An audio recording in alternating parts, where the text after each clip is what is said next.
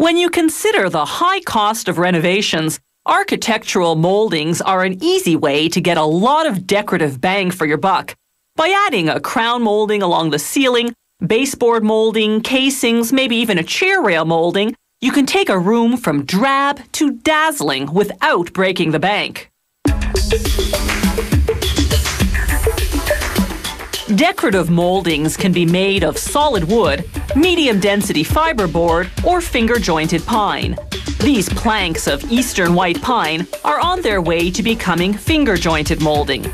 They've just come out of the kiln dryer.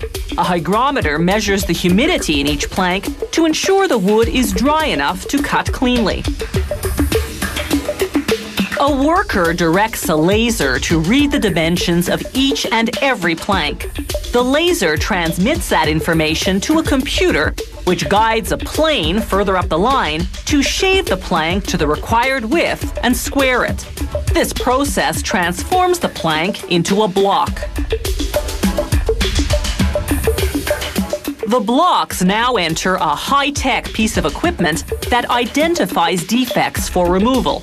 As each block enters the machine, a scanner records all its features. It sends that information to a computer, which calculates a cutting plan.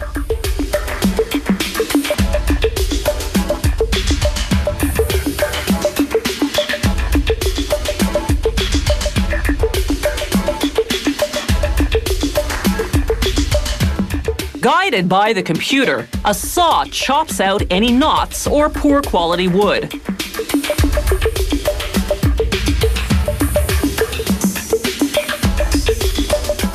The machine's kickers, as they're called, boot the cutoffs from the conveyor.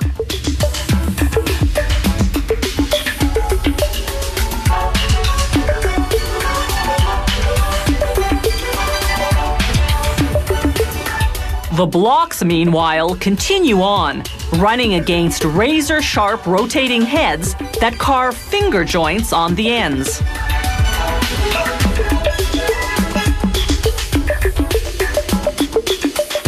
The next station coats the joints with industrial-strength carpenter's glue.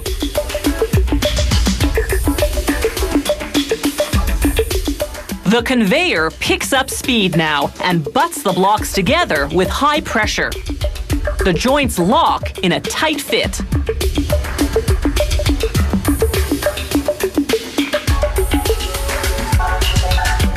When the glue dries, the joints strengthen even more. The jointed blocks are connected in a continuous unit. A saw now cuts it into standard molding lengths. These lengths are known as finger-jointed blanks because they haven't yet been shaped.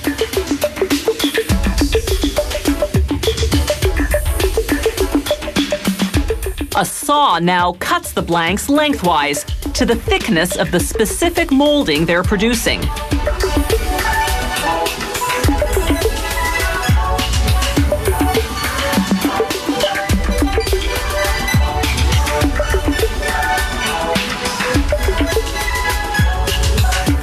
The final step is to profile the blanks. A machine called a molder uses rotating steel knives to carve the wood to the required shape. There's a different knife for each style of molding.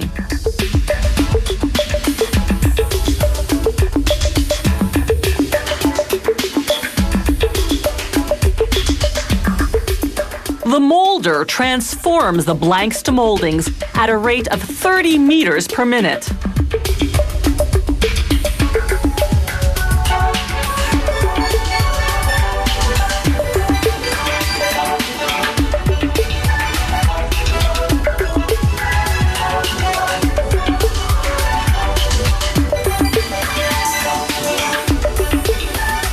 Moldings made of finger-jointed pine or medium-density fiberboard are the least expensive to buy. But you can't stain them as you can moldings made of solid wood. You have to paint them.